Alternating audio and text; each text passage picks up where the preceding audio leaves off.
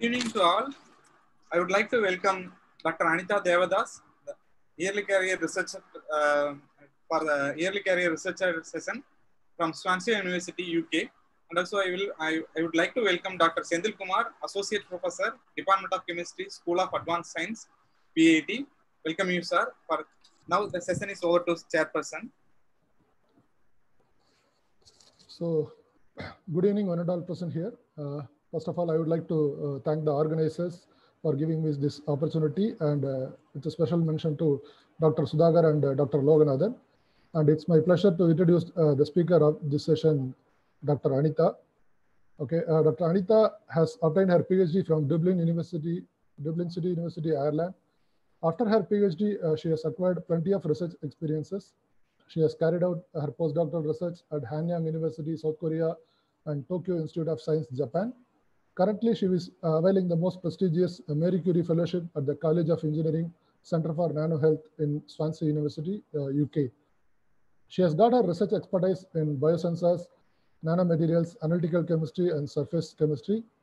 And to her credits, she has published more than 42 articles in highly reputed journals and has got a H index of 21.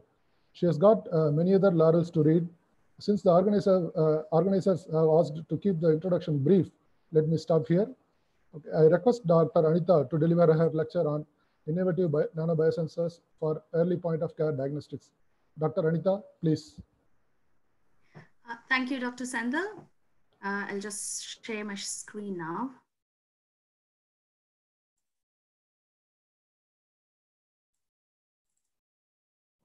Yeah, I hope everyone can see my. Yes. Yeah, can you see the screen? Yeah. Yes, ma'am. Yes. Okay. Yeah. Hello, everyone. Hope you're all enjoying the different sessions here in this event. I'm glad to be a part of this one. I'm Anitha Devadoss, Circumary Marie Curie Fellow working in College of Engineering in Swansea University. So my research focuses on developing innovative nanobiosensors for early point-of-care diagnostics. So hope you have attended my colleague, Professor Gareth Jenkins' talk on 1st of June. He gave a wonderful introduction about Swansea University. For those who missed that, I'm just giving a brief introduction. So we belong to Swansea University, which is located in Wales, in the southwest part of UK. And we have two different campuses, Singleton campus, where I am, our research center is hosted. And we have recently developed a new campus for, we call them Bay Campus, which hosts College of Engineering as well as School of Management in there. So my research group is a part of the research center called Center for Nano Health. In Center for Nano Health, we are doing different research themes, including biosensors, tissue engineering, nanotoxicology, rheology, and device fabrication, microfluidics, and on. My research group belongs to the Sensors Research Division in Center for Nano Health. So I would like to give a brief introduction about biosensors and the current recent trends in biosensor technologies, and then what are all the current challenges. So we can just discuss on that one, through the session. So biosensors are the devices that utilizes biological or molecular recognizers like enzymes and antibodies to indicate the amount of a target in a light. So this figure shows the basic components, which is the sensing element and a transducer, which is connected to the reader. So here the sensing element can be an enzyme or antibody or a DNA. So by attaching these sensing elements to the transducer, which is typically a nanomaterial, it will generate some signal generation. When this comes in contact with the analyte, there will be an increase in the signal, change in the signal, which will be measured at the reader. So here, the beauty of this technology is the change in the signal is directly related to the concentration of the analyte, which we are looking for. So thus, by detecting the change in the signal, we can just measure the concentration of the analyte that we are interested in. So this is the basic principle of working principle of a biosensor. And there are different types of transducer, different nanomaterials, and based on the technology, the nanomaterial platform varies. The science looks fine, but why do we need biosensors? So recently, the understanding of the disease has improved markedly and emphasizes prevention rather than remedy and better treatment through early diagnostics. When we look into the life expectancy data here, the life expectancy of a person at birth in the developed country is over 85 years, whereas the life expectancy falls below 70 years for the developing countries. And when we look into the underdeveloped countries, this falls below 60 years, or even like, around 50 years. So there is a huge gap between this life expectancy, which indicates that the life expectancy of the person depends on the type of healthcare technologies that are available in the surroundings. So as a biomedical scientist, my research interest is to develop low-cost nanobiosensor technologies so that it can be, used worldwide, despite of the, wealth of the country. And health economics has become an important part at this stage, and every government is very keen on that one. So by developing low-cost healthcare technologies, we would be able to increase the life expectancy of the person, even in the underdeveloped as well as the developing countries. On the other hand, even the developed countries are more interested on early diagnostics because the type of the problem is different, because in the developed countries, because there are more number of aged population, they are facing loads of diseases related to aging. So there is still a requirement in that aspect. So this figure shows the disease progression curve here. So here, both the severity as well as the burden of any disease increases exponentially over the disease progression. At the present, the current clinical intervention falls around here, which happens after the appearance of any symptoms. However, the onset of the disease, indicated by the presence of biomarkers in the body, starts even earlier. So here, sometimes there is a huge gap between the onset of the disease as well as the appearance of symptoms. And in some cases, the symptoms are not quite evident, for example, in COVID. So this is where the effect of, or the usefulness of this biosensor technology occurs, because the sensor technology will enable us to detect even before the occurrence of any symptoms. For example, if we just look into the COVID-19 disease progression, so the person develops symptoms after 5 days of being exposed to the virus. In this case, within that 5 days, he might be transmitting it to the other people. So that is the risk of infection. And whereas in the case of Alzheimer's, if we look into that one, currently we are detecting the Alzheimer disease for, in the old age population at a very later stage. However, the scientists are predicting the disease the onset of the disease occurs at least 10 to 15 years before, the present detection stage. So this is where the role of biosensors are really important, and then it increases the possibility of detecting it at an early stage, which increases the which eases the treatment efficiency. So the world of the field of biosensors is vast. So there are a huge number of aspects of research going on in biosensors. Based on the sensing element, there are two different types of sensors: biocatalytic sensors and affinity biosensors. So biocatalytic sensors, we can call them as both non-enzymatic as well as enzymatic biosensors, falls under the category. Whereas the affinity biosensors, we have like immunosensors, cytosensors, and genosensors comes under the affinity biosensors. And here the sensing response is based on the binding event, like antibody antigen binding and those kind of things. In biocatalytic sensor, the catalytic activity at the electrode surface gives a change in signal, and which will be detected. And based on the transducer, which converts the biological signal into electrical signal, there are different types of sensors, including optical sensors, plasmonic sensors, electrochemical sensors, and calorimetric sensors, and etc. But I'm interested in electrochemical based sensors, which has like a huge amount of advantage, and the possibility for miniaturization, lower limits of detection, and the possibility for achieving high sensitivity and selectivity. So here, this figure shows a typical example of a 3-electrode system, which we use for constructing an electrochemical biosensor. So here, the electrochemical biosensors converts the chemical stimuli into electrical signals. And here, the electrodes plays the integral part of an electrochemical sensor. And the working electrode is the sensor platform, which can be modified by biomolecules based on the disease interest. And the counter electrode completes the electrical circuit in the system. And the reference electrode provides a standard and stable reference potential in the system. So here the biosensor works on the principle of electron flow from the chemical changes, particularly the redox processes in that system.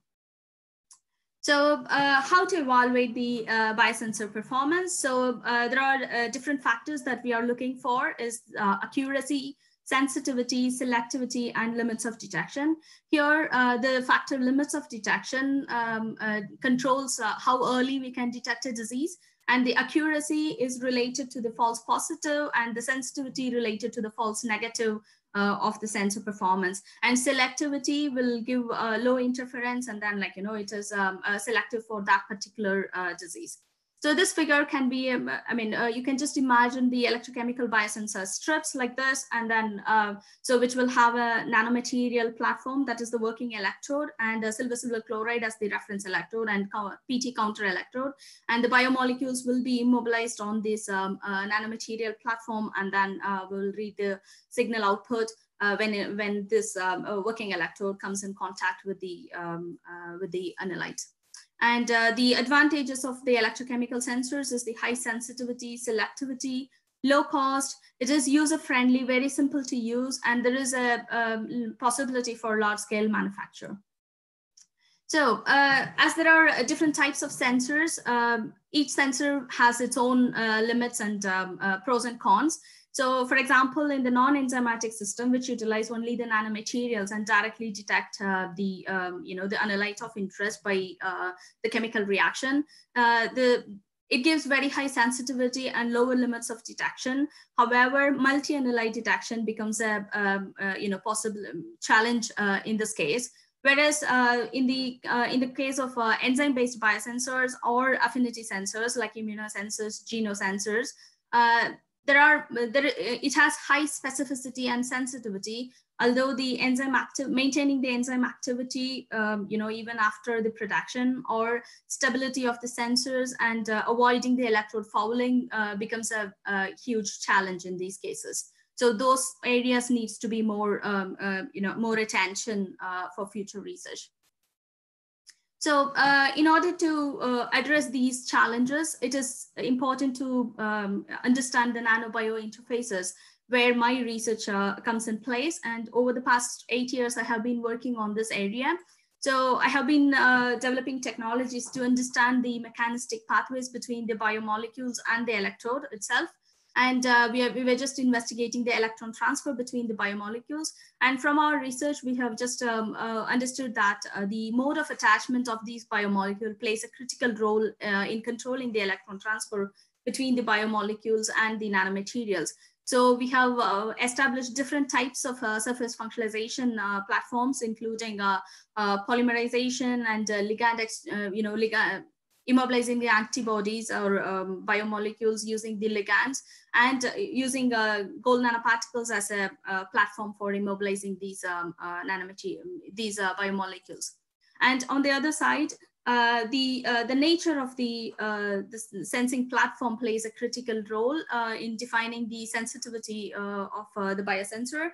So we have developed different types of biosensor and demonstrated proof of concept sensing using wide range of nanomaterials ranging from 0-dimensional gold nanoparticles, 1-dimensional TiO2 nanowires, and 2-dimensional graphene, and so on.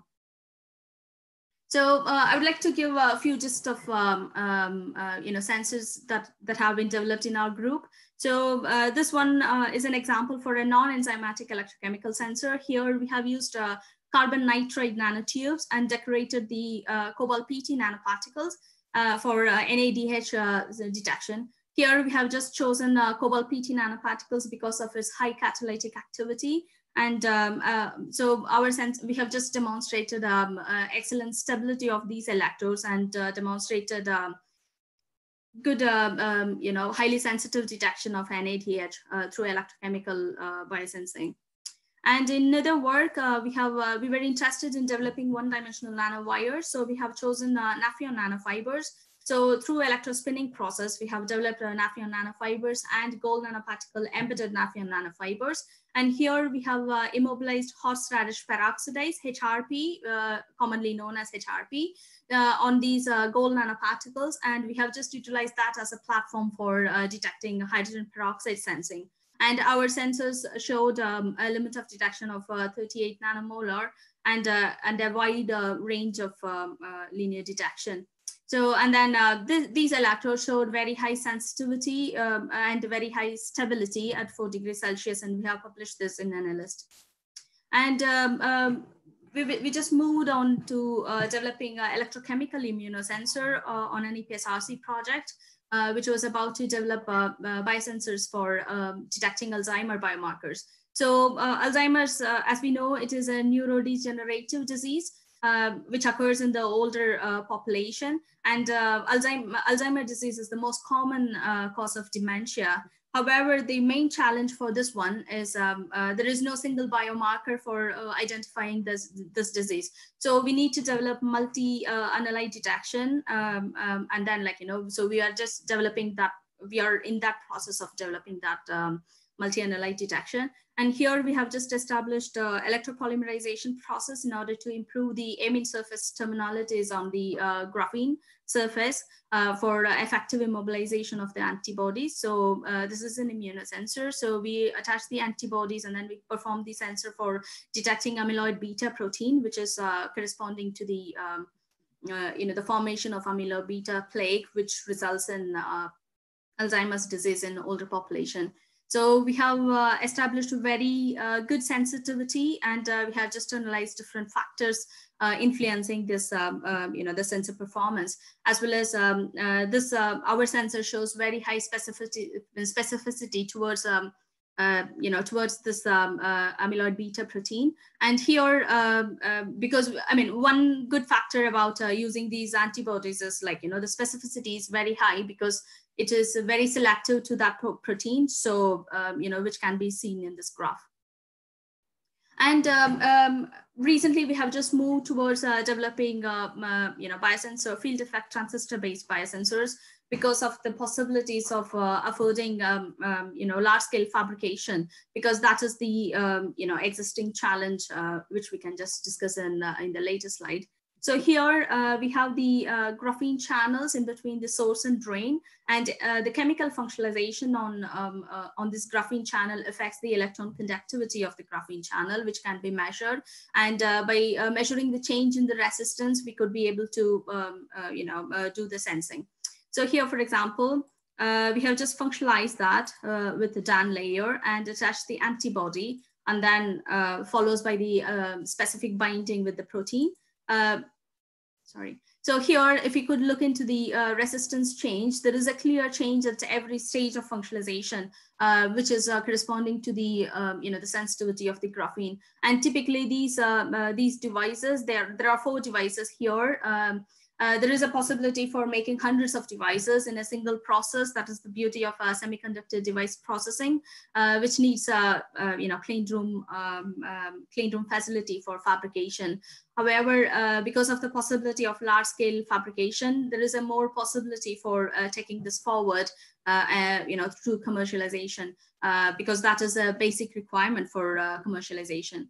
And also we are working on exploring the real-time sensing of antibody and antigen binding, using these sensors, which is under progress.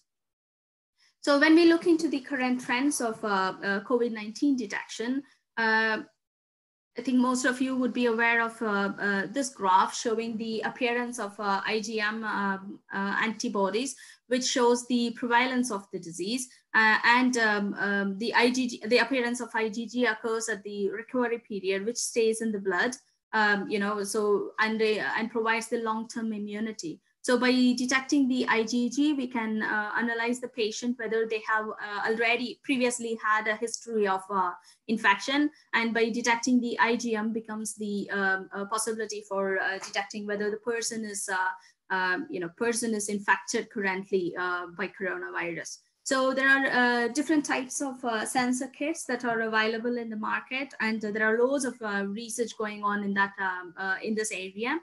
For example, the recent research on published in ACS Nano by Kim et al. Shows the typical use of a field effect graphene field effect transistor. Here they have just used P-base as the functionalization molecule, which is used for attaching the antibody that is specific for SARS coronavirus 2 spike antibody. So that is specific for the coronavirus. So here they are just detecting the coronavirus from both laboratory scale as well as from the COVID-19 infected patients. So this, this shows a very high sensitivity, and because of the possibility for large scale fabrication of these large scale fabrication of this technology, it is possible to take it forward, and to bring it to the market. And there are other types of biosensors that are available for COVID-19 detection. The simple one is the lateral flow technology, which quantifies the amount of IgM and IgG antibody, in a person. So this gives this is a very standard type of technique which mimics the pregnancy tests that are available in the market. And there are also like other type of attempts in order to improve the sample collection. For example, Zimmer and Peacock Limited, one of our collaborator, they have invented they have come up with a new type of technique in order to instead of selecting the the samples for PCR test for COVID-19 by the swab test in the throat, they have just come up with consolidating the breath and then turning that as a sample for the PCR test. And in this case, they have just shown that the cross contamination as well as the interference from other other molecule has decreased a lot, from this breath condenser. And there is another recent report on developing this plasmonic sensing. So here, the research group from Sweden, they have from Switzerland, so they have just come up with the plasmonic sensor, where they have used gold nano crystals, gold nano islands as the substrate, and they have just developed the surface plasmon resonance based sensors for the detection of this COVID-19 disease. So here they have just they are just detecting the antibodies. So the biosensors, we can just focus both on detecting the antibody immune response of a person, as well as directly detecting the virus itself. So these are all the recent updates, recent trends on the COVID-19 detection, that are available in the market, that are reported. And when we look into the overall effect of biosensors, so worldwide, there are nearly, thousands of, publications comes around in the electrochemical biosensors or in biosensors in general. However, in order to translate these biosensors to market, there are not many products available at the market, and the current pandemic situation had made it made most of the researchers to realize that they are doing wonderful research in the lab, but then translating that research to commercial product or in a pandemic situation, the technology is not ready. So the main problem here is the translation. The gap, which is defined as the valley of death between academia and industry, because academic research is wonderful in lab scale, and it shows very high sensitivity, specificity, and excellent research research excellence. However, when we transfer it to the market, there is a lot necessity for developing technologies that are adaptable for industrial scale. most of the research, most of the experimental processes that we develop in the lab scale, they are not compatible for industrial scale development. So, it needs to be, so we need to take into account what the industry needs. So in order to, overcome this valley of death, we need a very good understanding between the industrial requirement, which needs academic and industry collaborations. So this can't be done in a single day. Everyone can understand that one. But the thing is, like, if we have already close collaboration with industries, and if we start working together on multidisciplinary projects, then people will realize the gaps between the the technology transfer from academia to industry, which would help and which would also improve it will fasten the the technology transfer, and we can just see the products in the market that can be used for general public. And although we know there are like PCR techniques for detecting all these for even for COVID-19, we have standard RT-PCR test. But then the main challenge with RT-PCR test is it takes a longer time for to know the results, as well as it needs a sample transportation. So the doctors need to collect the sample, transport it to the laboratory, which needs costly equipments to analyze, and then they need to wait until they hear from the results from the laboratories. However, if we could develop a point of care sensors that can be used at home, or like at the point of care, like in the hospital or care homes, that is gonna fasten. And these electrochemical techniques are very rapid, so we can get results in within few minutes, as well as the requirement. It doesn't need too much of the sample. So by a single pinprick test, we would be able to get the results. So that would be the futuristic. And the electrochemical biosensors also moving forward in the form of wearable sensors and tattoo biosensors and stuff. So those has a very good market. And currently experts are predicting the biosensor market, current market in 2020 is 18 billion, and then it is gonna go to 33 billion by 2025.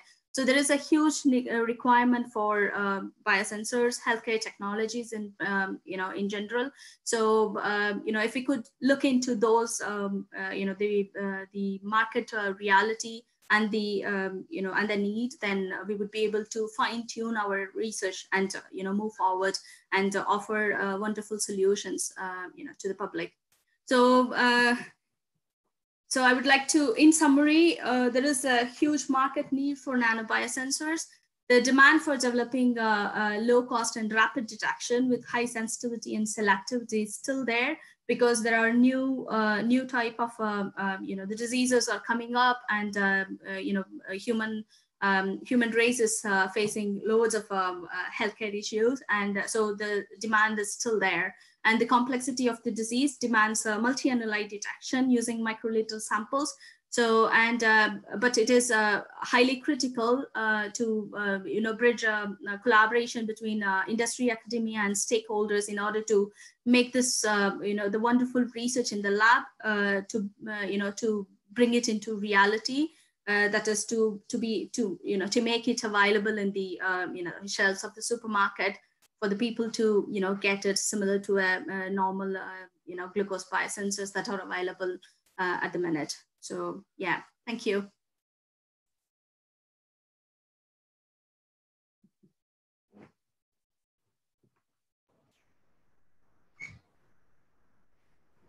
So thank you, Dr. Anitha, for addressing on the innovative biosensors. You started from simple non-enzymatic sensors, and you have covered up to bio-FET sensors. I think you covered a wide spectrum of biosensors and different biosensing strategies adopted. And it was a very informative session, and we had around 438 participants. They are still waiting. And there are a lot of questions that are asked by the participants. Okay, for the benefit of broader audience. So let me pick few questions. So the antibody-based biosensors for COVID-19 have shown many false negative results, as the antibodies are produced after a few days of infection. So how can we overcome this issue? How this problem can be solved? So at the minute, I think there is loads of confusion between this antibody test. But then, even though we develop antibody tests, we need to evaluate their performance against the gold standards. So ISO standardization and gold standardization is very important, and and again, the development of these antibody tests for COVID-19 detection is still at the early stage, I would say. So it needs loads of optimization, and then we need to check the reproducibility, because at this pandemic situation, maybe if we get for example 50% or 60% reproducibility, people might be bringing it to the market because they can't wait anymore because of the current requirement. However, by improving the the functionalization of the antibodies, and then doing repeated tests for that one, and equating that with the gold standardization, that will give us more reliable results in the antibody test. It is a very known test, but it just needs time maybe for the researchers to evaluate, and then evaluate the performance and validate the efficiency of those sensors. Okay, thank you. And you talked about converting the laboratory research into industrial products. You talked about a lot of things to be done in the translational research, and there is one question related to that. Okay, there is a lot of cost involved in scaling down a macro system to a nano system. Can you please explain how we are supposed to do it and maintain the cost of the sensor? If you want to use nanoparticle for better performance, automatically it would increase the expenses of making the device, right? So how to overcome that? See, for example, when we just talk about the graphene biosensors or any kind of nanomaterials, when we just look into the smaller scale, it's going to take loads of materials, material cost, labor cost, and everything. But then if by developing industry friendly processes, for example, the current sensor platforms for research purpose mostly depends on the screen printing technology, which prints the which makes graphene inks or nanomaterial as an ink, and then they just they fabricate large scale. So when we take it to the large scale, I'm pretty sure these nanomaterials are not gonna be I mean, the major part of the cost for any sensor is not from the material, it is from the labor. So labor cost is the main, is the in a bigger picture, the labor cost is the the main component of determining the cost or increasing the cost. So in that case, if we just develop large scale fabrications, instead of making individual sensors 10 at a time, if we could come up with a process that can make thousands of sensors at the same time, that's going to reduce the labor cost, which will cut down the the overall cost of the sensor system. So that would be one aspect to be taken into account. So one more question related to that interference. The IgM and IgG both can arise in most type of disease like dengue, malaria. Okay, and do analyzing antibodies may cause any false positive results because of some interference? There could be some interference, in that system. But then I think while designing the biosensor system, we need to be keen on taking into account. And then different disease responds differently, and then it's not the same kind of biomarker that we use for detecting IgM and IgG. So there might be interference, but we should be able to clearly differentiate that one, while developing the sensor. Okay. So what is the difference between the biosensor and biomarker? Because this question has been raised by many people. Okay. Yeah. So biosensor is the device, external device that we use to detect, any disease. Biomarker is generated within the body in order to fight, that disease, that infection. For example, we use a thermometer. It is a very simple example. For example, thermometer is an external device that is a sensor, but then a rise in temperature in the body, as a response to any kind of infection. So the temperature is a biomarker that, that is a simple example. In the case of glucose sensor, because, wide population in India or diabetic, so people can relate it easily to that one. So we have glucometers, different types of sensors we use. They are external that will detect the change in the, levels of glucose. Here, glucose is the biomarker. If a patient is diabetes, if they are type 2 or type 1 diabetic, if they consume too much sugar in their food or food intake, that will be breakdown into glucose, which will mix in the blood. So that will increase the blood glucose level. So here, blood will be the biomarker, and the sensor that is detecting the glucose is the biosensor. So biosensor is the technology, the overall technology, and biomarker is the immune response of the body, which can be present in saliva. It can be present in bodily fluids like urine. It can be present in blood, plasma. So there are different types of biomarkers for each disease, and they are very specific for that particular disease. So there is a huge research happening around finding the biomarkers for each disease, like cancer-specific biomarkers, Alzheimer-specific biomarkers, and COVID-19-specific biomarkers, which will be very selective for that particular disease. Yeah, because many of the questions were based on your Alzheimer work only. So they've asked about the multi-analyte detection, and there they've asked further questions on biosensors and biomarkers. Okay. In the case of Alzheimer's, there are loads of research happening in the field of biomarkers to identify.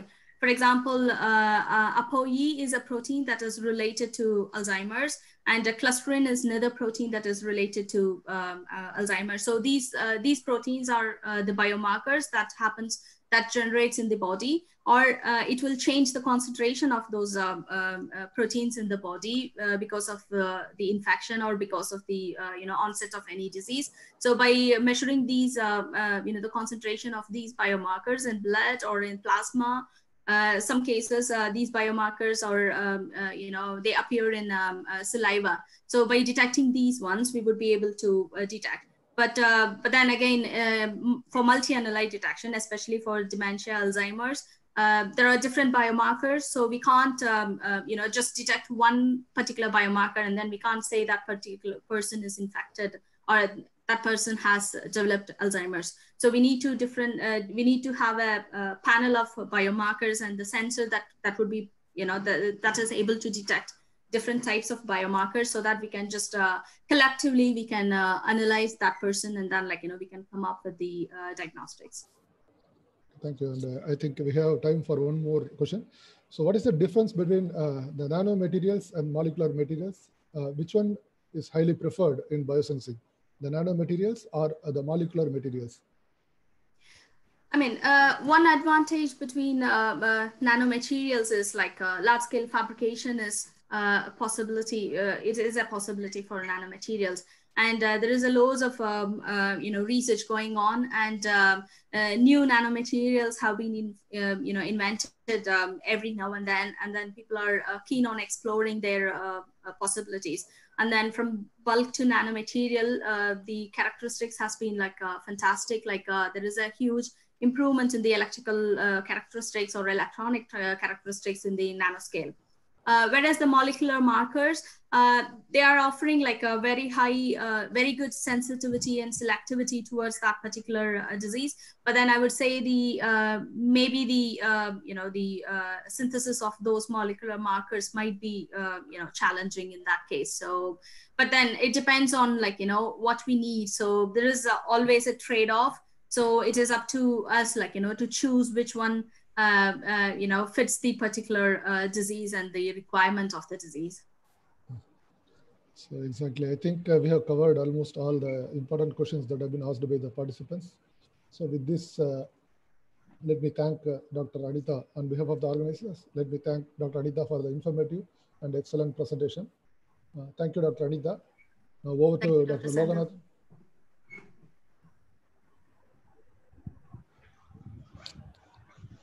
Thank you, Anitha, for your very interesting and informative talk on biosensors.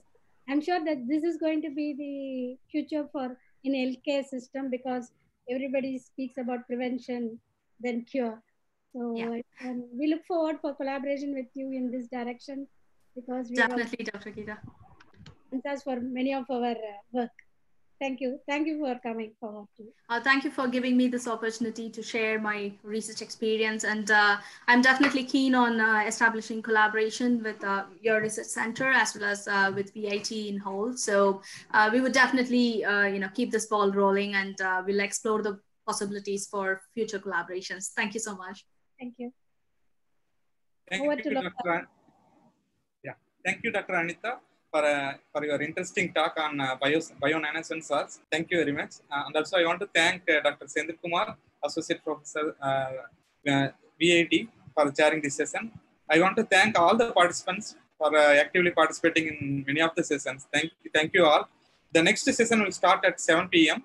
Please, we are closing this session. Please rejoin at 7 p.m. Thank you all. Thank you very much. Thank you, everyone. Thank you.